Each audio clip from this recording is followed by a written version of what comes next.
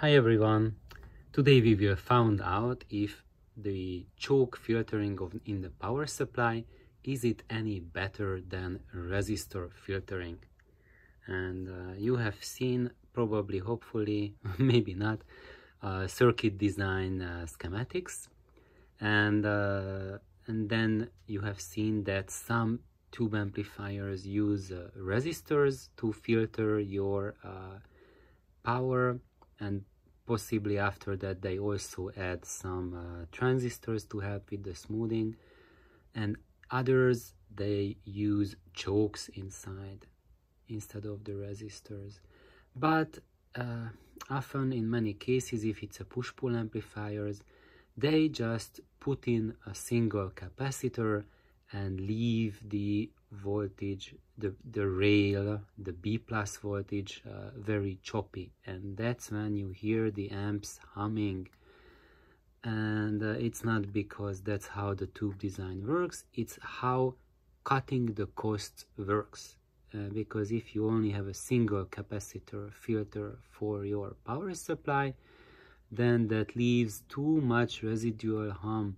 And even though in the push-pull design it's quite immune to the hum from the power supply, but it's not totally immune. So if you have several volts, maybe like 5-10 volts of hum in your B plus, you will still have several millivolts, 1,000 times lower in voltage, 1,000,000 times lower in power, but it's still audible with more sensitive speakers. Yeah, actually, with more sensitive speakers it can be extremely annoying, and with low efficiency speakers, low sensitivity speakers, it is there if you listen for it, but maybe from the listening position it's not bothersome.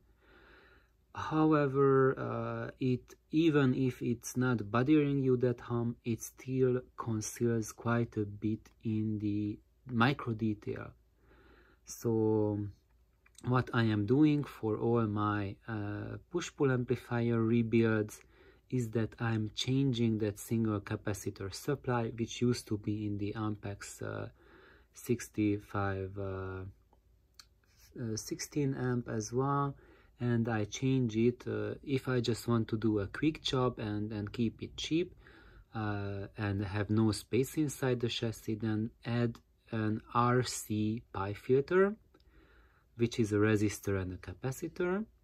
And that's how I did when I rebuilt this amp, because I just wanted a quick and cheap job, just to hear what the amplifier is capable of.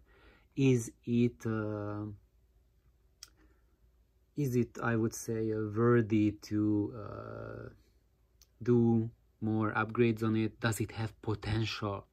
Because if it doesn't have much potential, then I won't bother doing much things with it, and I will just focus my attention on the Heathkit W6 rebuild and put more money into that.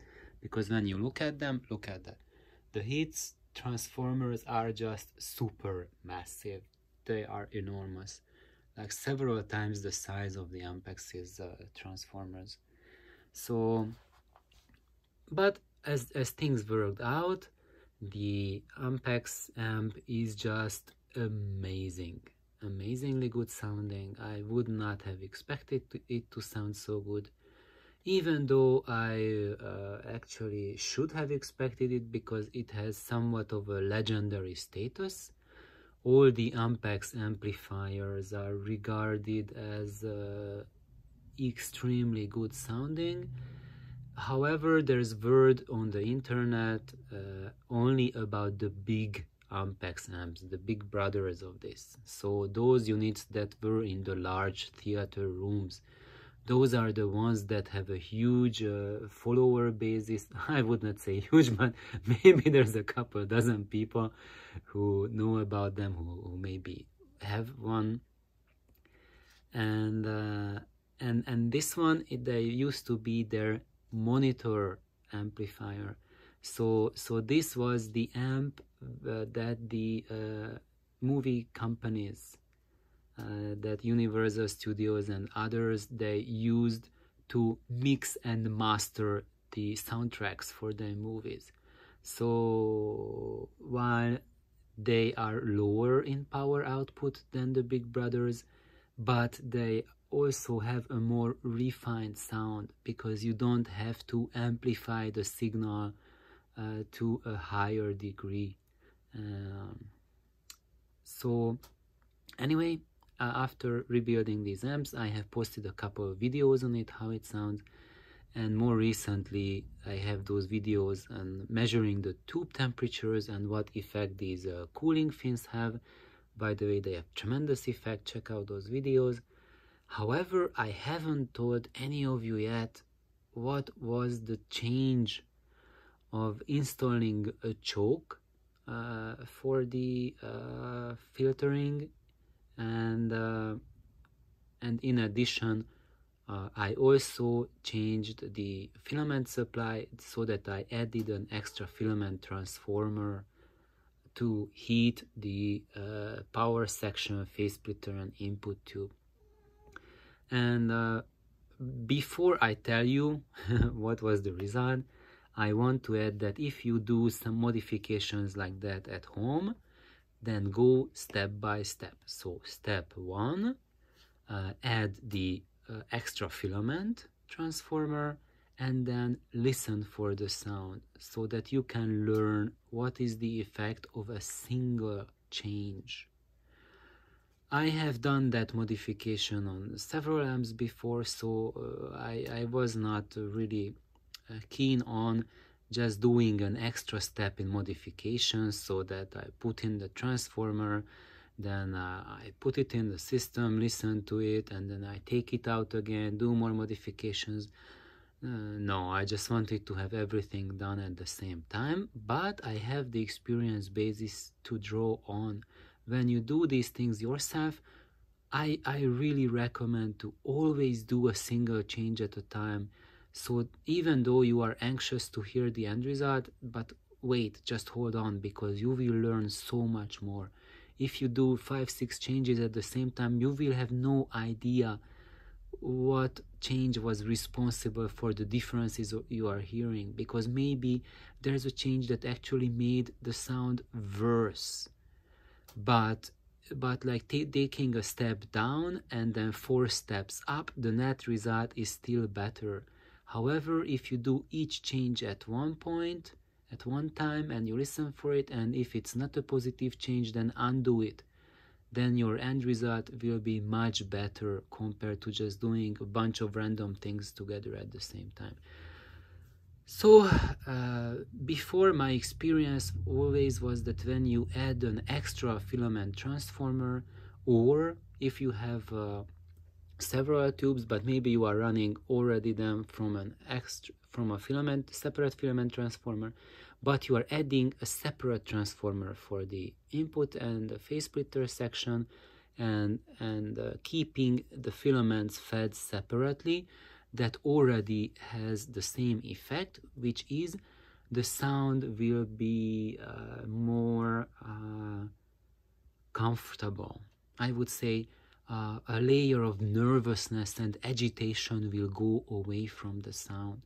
So if you have like all the heaters tied together, or the heaters, which is another word of saying filament, is coming from the main power transformer, because there's a lot of extra signals going on, a lot of extra magnetic changes going on from the high voltage winding and the winding for the rectifier, that introduce a lot of noise and capacitive and static coupling, and that will be translated in the sound as nervousness. And yes, if you have excellent quality power transformer which has extra shielding in it, maybe Faraday cage or whatnot, yes, that will improve the situation. But even in that case, if you have such high quality transformer and such high quality extra filament transformer, it will be still superior than just using a single piece of iron. And now I want to take this as an opportunity to tell everyone that if you cannot afford a single piece of very high quality power transformer with the internal shielding and so on, a copper screen, then your next step to get similar sound is to have a separate power transformer and separate filament transformer, and that will take you almost to the same level where a nice but very expensive unit would have taken you. So coming back to how it sounds now, this is turning out to be a teaser. So actually it sounded way better than I expected. The change was way bigger. So I expected a more relaxed sound and a faster sound. So because when you add a choke into the power supply instead of a resistor, then you add extra voltage storage capability to your power supply.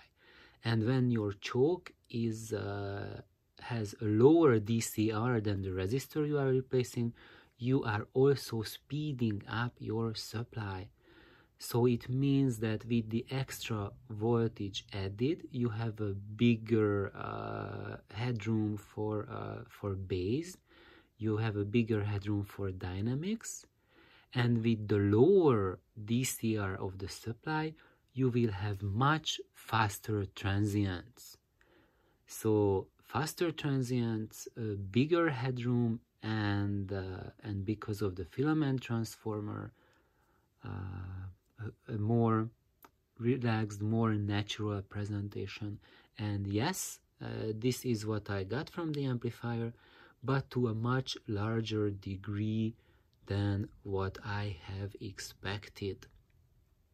And I also have to add that I did a third modification as well, and that third modification was to change the capacitance distribution in the power supply.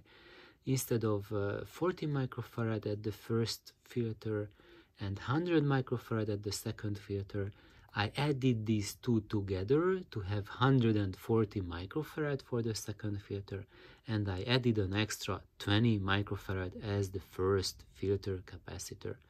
So if you think about that, the total capacitance has barely increased.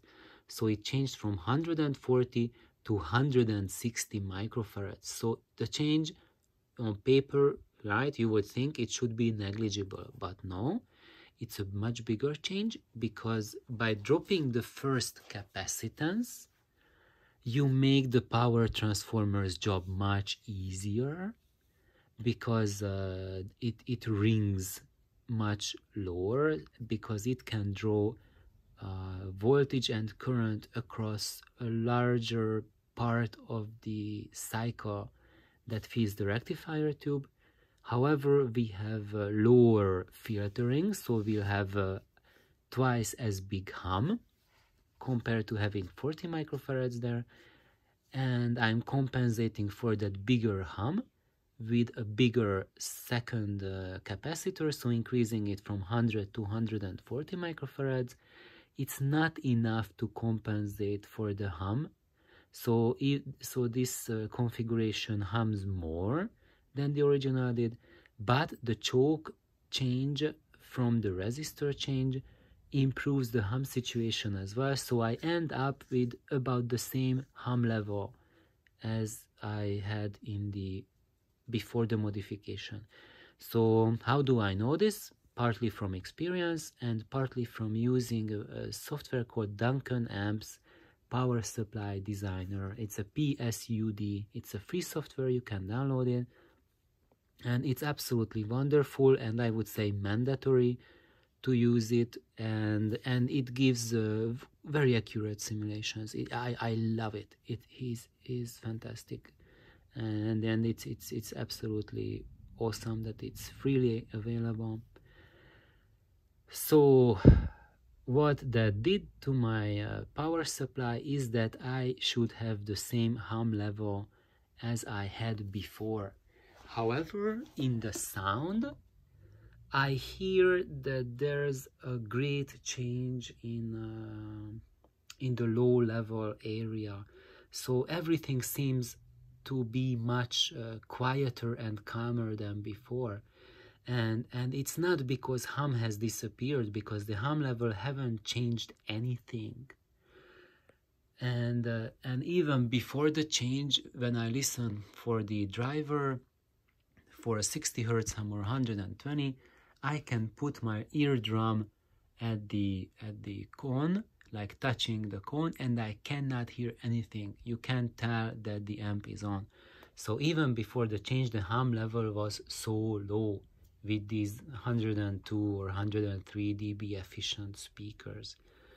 So how can it be that the low level detail increased so much and it feels so much quieter than before? And I do not have an exact explanation for that, and it's just it's because of the choke filtering. There's a much higher transient speed available, so you are getting all the lowest details in at a much higher speed, and that and when you have extra speed capability, that has the effect that you are getting more resolution. So every sound is becoming much easier to perceive. It's kind of like removing a veil from someone's voice, or someone like talking in a room next to you. It's kind of hard to hear, but when that person is next to you, it's so much easier to understand the words and even hear the minute details. So that's what has been happening, and it's just shocking how much more lower details are now available. And indeed the dynamics and the speed at higher the dynamic range levels has increased tremendously as well, which is just absolutely starting, because it has been absolutely top-notch world class even before this modification, and it's just startling to see that it has jumped up to the next level. And there was one failing that this amplifier had compared to my single-ended amplifier, is that at the low-level details were not as good, not nearly as good as there.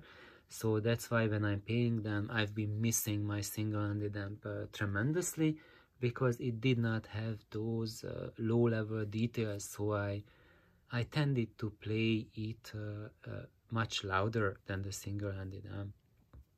And now, after the change, I have all of those low-level details,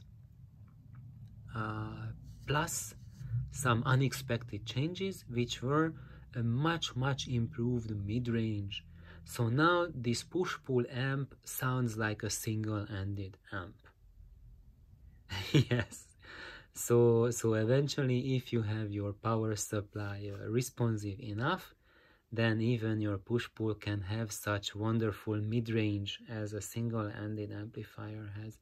So now this amp is unifying the best of the sonic properties of both worlds, the mid-range and the natural imaging of a single-ended amp, plus the dynamic capability and the unlimited volume capability of the push-pull amplifiers. So thank you for tuning on. This video log is getting too long, so logging out. Thank you. Please like and subscribe. Bye bye.